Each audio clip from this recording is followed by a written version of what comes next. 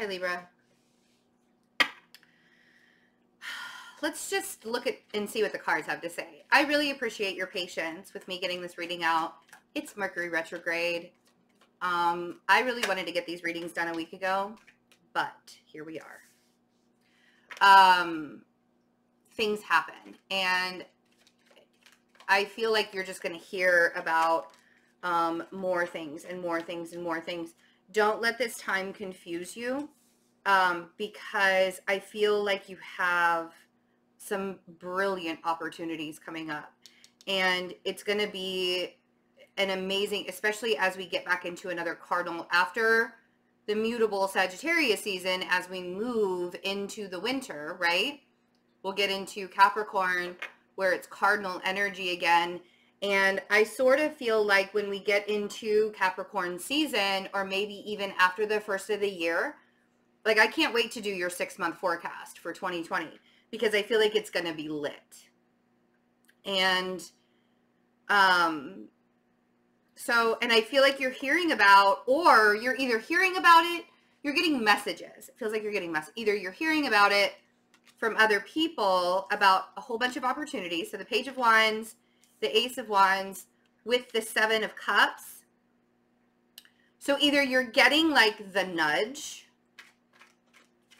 to do these opportunities, or literally somebody's actually saying, hey, I have an opportunity for you.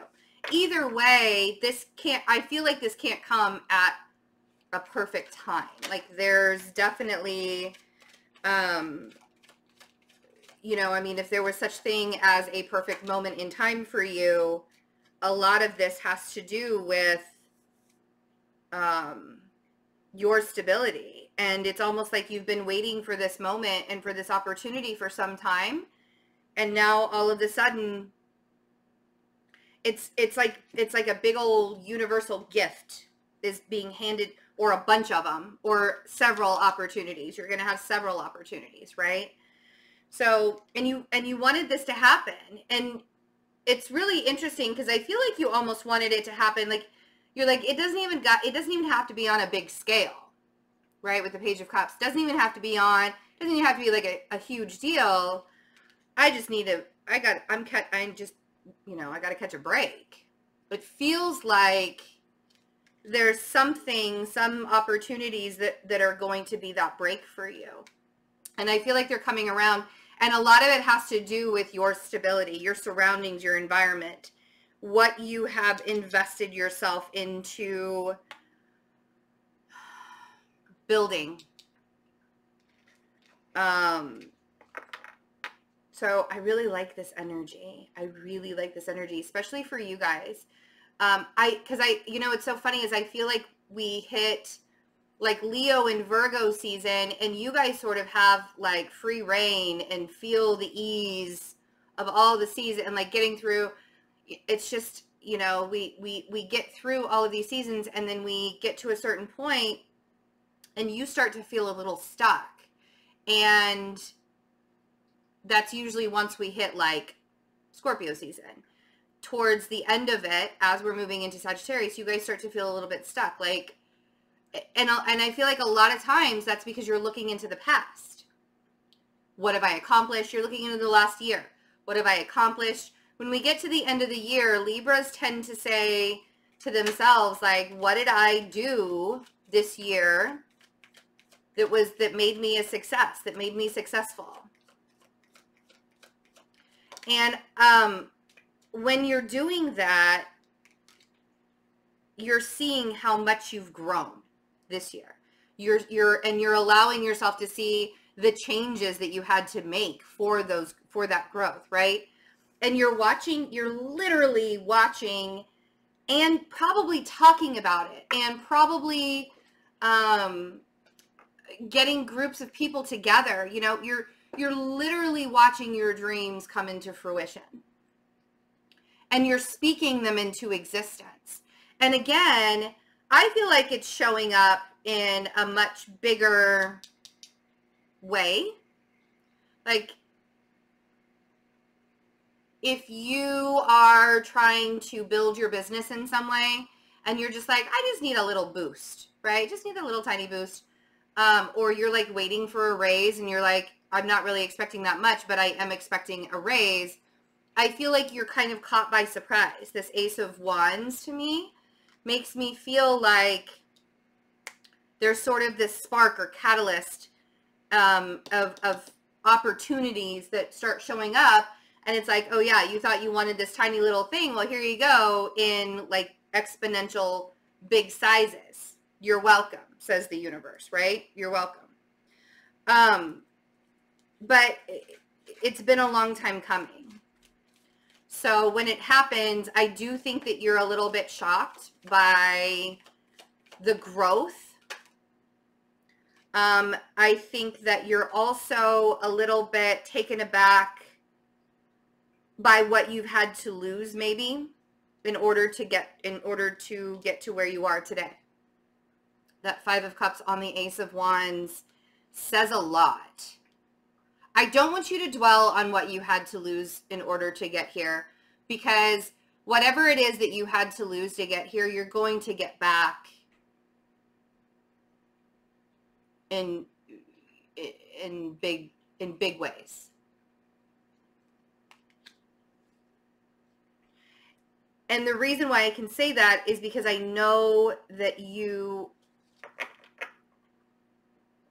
going to make it so, right? You'll get back whatever you lost in really big ways, because you will make it that way. So the Seven of Cups, let's see.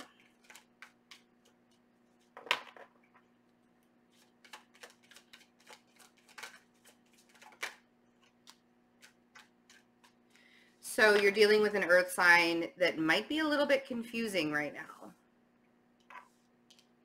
I don't think you know what to do with this earth sign. And maybe there are a lot of options on what to do. This could also be a lot of options into making you money, and in turn, you could be the King of Pentacles.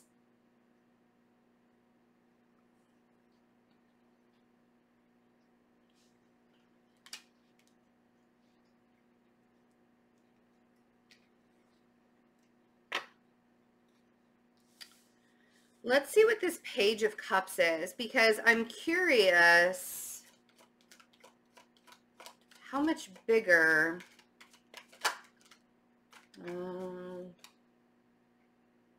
I feel like when you originally manifested, sorry, I have like a piece of hair that's like tickling my lip. It's very weird.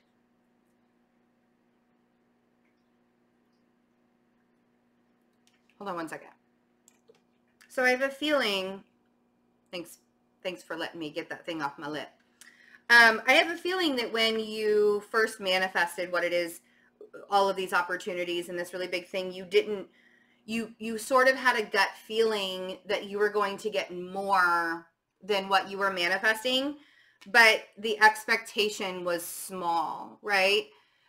Also, the High Priestess on the Page of Cups is also giving me a very Neptunian. Are you playing small with your gifts right now, Libra? I feel like it's time for you to expand upon your gifts. And I feel like this Neptunian energy that we're getting during this time of Scorpio season, when the veil is already very thin, is the perfect time for you to do that. I feel like there is a huge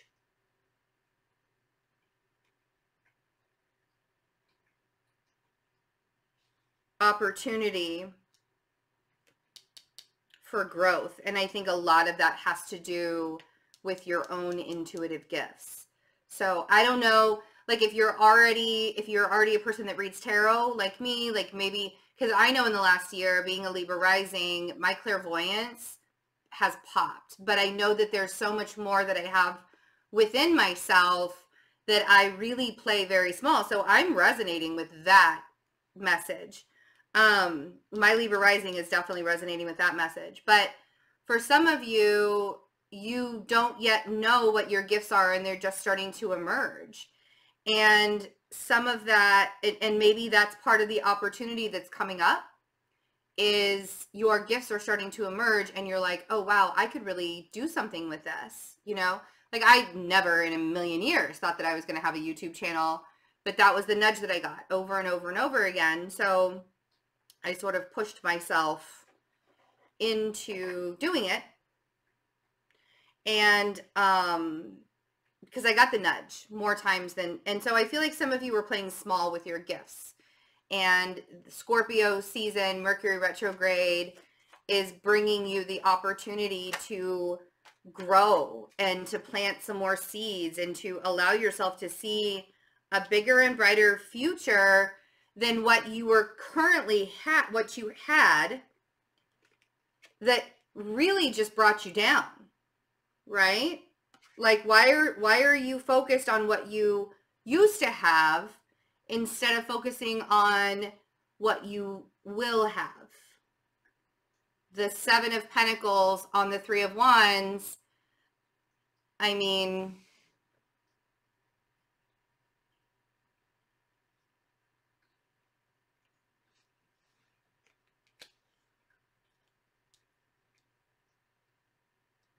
you can plant the seeds all you want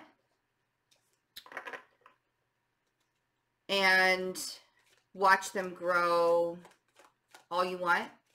But if it's not your journey that you're supposed to be on, if you're supposed to be doing something else, it's never going to come into fruition, right? So I want you, okay.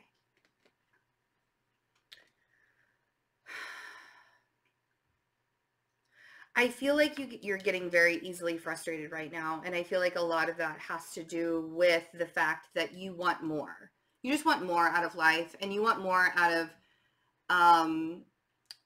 where you've allowed yourself to be already. And you're seeing your value. You're seeing all of the things that you have been manifesting starting to come into fruition. And the more you see it and the more you see the value of who you are, you want more. Please watch yourself in the family setting. I feel like your nerves could be a little bit frayed during this time. A lot of this, and I don't want you to like lose your shit and feel unstable and unbalanced because you lost your shit, right?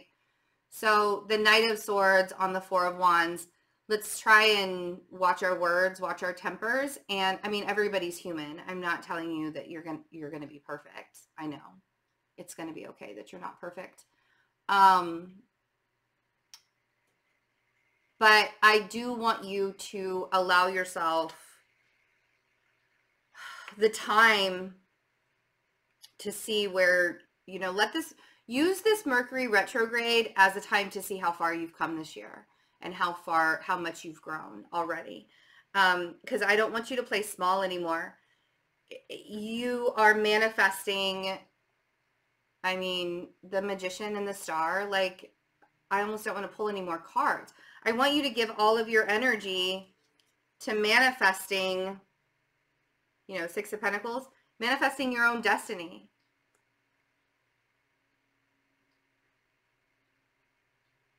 Focus on your journey. Focus on, instead of constant, because the Six of Pentacles is asking you, where are you placing your energies? Are you giving it to people, places, and things that are no longer serving you? Or are you giving it to people, places, and things that are a part of your journey, a part of your story? And everybody's part of the story, right? Be honest with yourself. And be honest with the people around you. Page of Swords on the Queen of Cups. Be honest, but don't be mean. You see? Because your ultimate happiness, it's really up to you to decide on that Seven of Swords and the Ten of Cups. Are you lying to yourself about this what this Ten of Cups really looks like? Is this Ten of Cups really for you? Is it something that is going to be beneficial to you, or have you been lying to yourself the whole time? You know what I mean? Have you, because I feel like that Seven of Swords is more like, this is the way I wanted my Ten of Cups to look like. And so that's what I've been telling myself. But in reality, the universe has been trying to give you a different Ten of Cups that's going to be so much better and so much bigger, right? So stop playing small. Stop playing, don't play small. And focusing on your journey and your own happiness is huge, right? Huge, huge, huge, huge, huge, huge, huge right now. Because ultimately,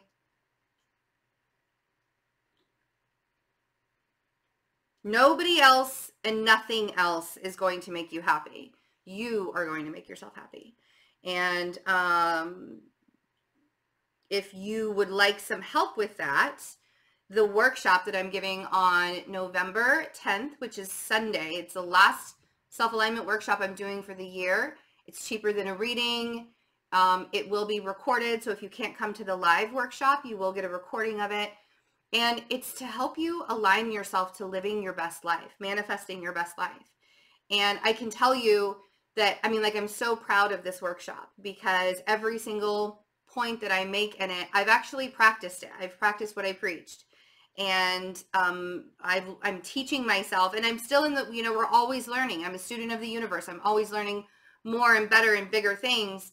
And one of the things is being aware of my own happiness, Libra, being aware of my own happiness, focusing myself on my own journey and not allowing myself to stray from that. And so, you know, that's why I wanted to do the workshop. I am so proud of it. It is something, it was definitely a labor of love. It was kind of an aha moment in my life. And I love that I get to share it with you guys. So that's on the table. That's the last time I'll be doing it this year. I don't even think I'll be doing it next year because I'm already starting to work on another workshop for next year that's going to be just as powerful and amazing as this one. So that's why I'm sort of pushing, like, get on the workshop. Also, we do weekly meditations. The next meditation will be on November 11th, 11/11. And then we'll do a full moon in Taurus ritual. So if you would be interested in doing any of the meditations, all of that information is in the description box below. You can also get a reading with me. I do have some openings in the last 2 weeks of November. So go to my website, fearlessintuition.net. I love you guys. And, you know, we've been searching for ourselves for a couple of years now. And I say that because I am very much a Libra rising. I am so... And it took me a very long time to be okay with that because I've had some run-ins with Libra sun. My ex-husband is a Libra sun, and I see him in a different way now. It's more of a blessing than a curse. I love my Libra rising side of me. I've really grown to love it. And the last couple of years have been huge with growth and Libras, and our happiness is key right now because you could easily slip into not feeling so hot about yourself. And we've come so far. So, like, I want to get emotional. We've come so far. So allow yourself to see the beauty in that and allow yourself to see all the things that you have coming for you. Okay? I love you guys. Have a wonderful rest of your November, and we'll talk soon. Bye.